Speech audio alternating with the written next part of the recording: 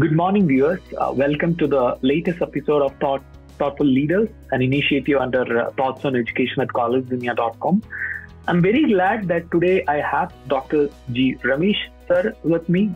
I've joined today. Sir is having an immense 37 plus years of experience into aeronautical engineering and various fields. Currently, he is the Dean of Research at Gopalan College of Engineering and Management. Previously, he was served as the head of the department. So thank you so much for joining with us, sir. I would like to hear from you itself, sir. Thank you very much, Mr. Bilal. I'm glad that I'm talking to you to give a brief profile of the college as well as from me. Essentially, this is a kind of information which I thought I would share with you my experience in the academic field the last 5-6 years. Earlier, I was in National Aerospace Laboratories research scientist. I started my career as a scientist in the Wind Tunnel Center, where we are looking at the early research aspects of launch vehicles of ISRO and also the aircraft programs which are tested in the wind tunnels. Subsequently, in the next 10 years, I worked on the flow diagnostics, advanced laser-based tools for analyzing the flows and everything in both subsonic and supersonic tunnels. And the last part of my career, I was fortunate to work in the micro air vehicle, which we call popularly as a drone today, because that was emerging in 2005 and 2008. Based on the initiative from Dr. Abdul Kalam, the NAL got a project on the first micro air vehicle, which was supposed to fly a 100-gram vehicle with 10 minutes endurance to a range of 1 kilometer. It was a challenge in 2008. That program really gave a lot of insight into the applied work on the aeronautics in a small scale to me. So Great. 2008 to 2016, I was working in that program as head of the division, head of the group, which subsequently we were able to demonstrate to Indian Army and the forces a 100-gram vehicle flying for 1 to 2 kilometers. That's something gratification to me. So after my superannuation in NAL, I got into academics. That's where I'm presently. All right. Great, sir. Wonderful. Sir, coming to the first part of the question, being the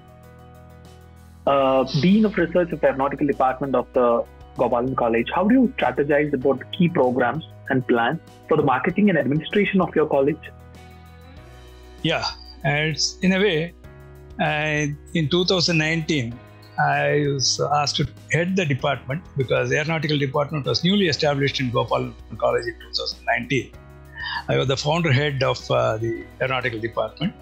The first batch of students will be coming out in 2023 this year. So thanks to my background, my focus was to have a holistic development when we developed the aeronautical department. The management was very supportive. When I wanted to set up establishment, the facilities and all, the research labs, they were not only considering that as an academic exercise, and beyond academics, if it can be used for industrial application research, our management gave us full support to extend the laboratory's capabilities for automation-based one and also extend the capabilities of the features so that it can also be used for good research as a good research tool. So that is the philosophy by which I think. Also, the strategy is that today the education scenario is changing, and thanks to NEP which came recently, but in 2019 itself we started thinking that all the subjects, whatever you are handling, whatever topics we are looking at, it should be fully supported with the simulation and experimental tools. So towards that, we also set up a UAV research lab, which has been active in promoting active research in this. And Gopalan, of course, I can say about that later also, that we have a good ecosystem by which the college gets the support from industries and strategically located where we have a number of industries, we have MOUs with companies, which helps the students to get into more applied problems. Correct, sir. Because I was coming to the second part where I would like to know how does the curriculum of Gopalan College of Engineering ensure the best practice of the industry? Yeah, in a way, we are fortunate that the new education policy by government has been quickly adopted by Karnataka government, more so with Vishwesvaraya Technical University, which Gopalan is also part of it. In that context, now, in addition, where students can look at open electives, they have choice-based credit systems now. They can choose the subjects of their liking and also which are more relevant to them today to give them the kind of employment skill and industry related. And also they have a choice to work with interdepartmental projects where a student from aeronautic department can work with an electronics department or a civil department student, so that the project will be more meaningful and also will be more holistic in some sense. So these are some of the things. Other than that, we have also asked, we have our Gopalan aerospace industry. The industry professors can come and give applied curriculum for a semester based on the requirement of the industry. That's just an offering. We have some schemes by which the industry professors themselves design the course and give it as a customized course for the students.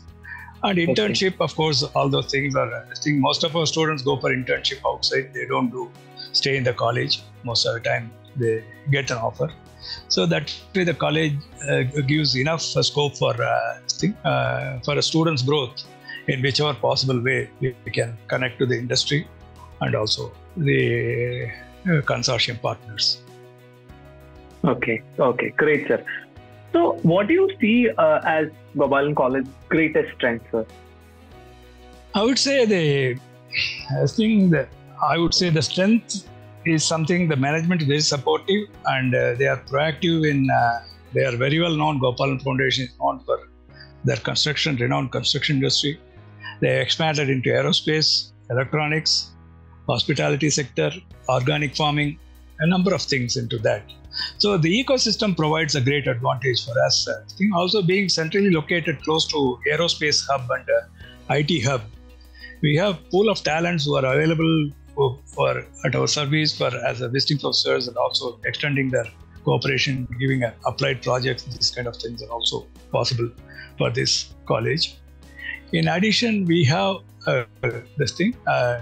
drone research lab by itself, which is going to promote applied research to the students who will have hands-on learning on this thing. They are all coming up, being the first batch. We are in the initial stages, but nevertheless, looking beyond this, I'm seeing a great potential for a very very exciting time for students where many of the things they'll work on applied problems and also they'll have enough tools to work with.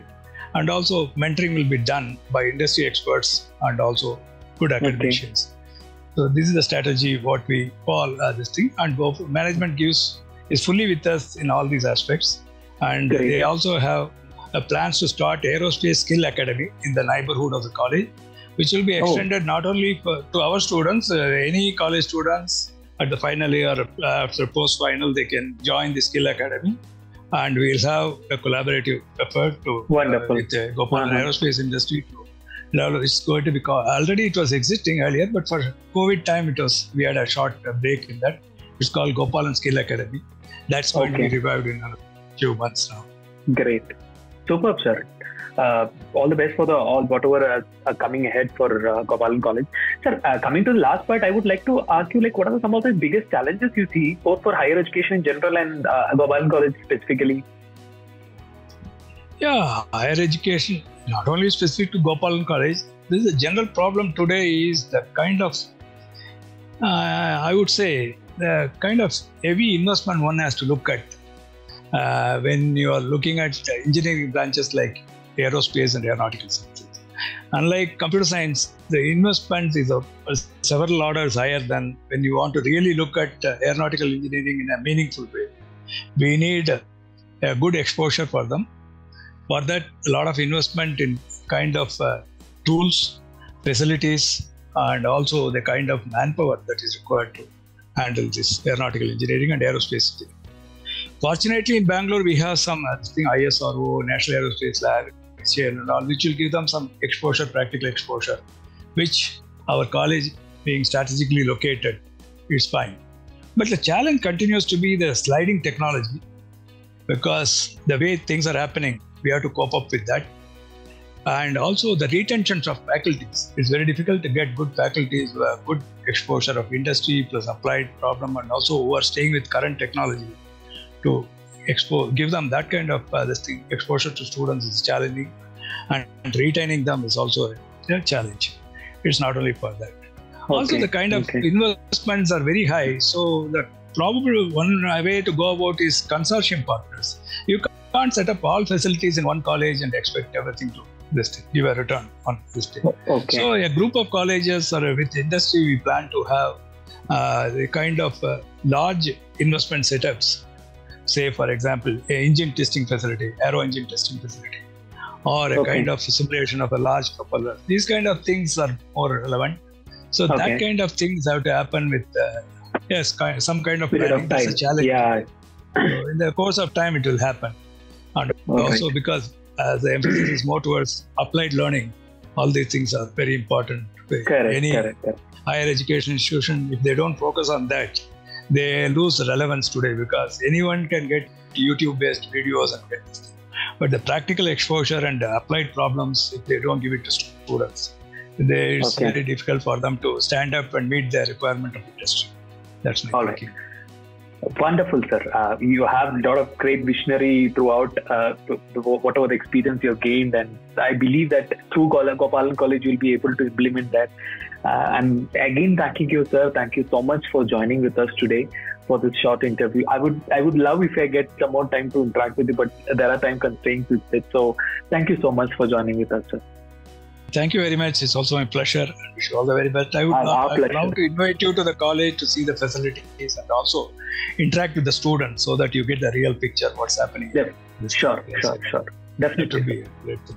Thank you very much. Thank you so much.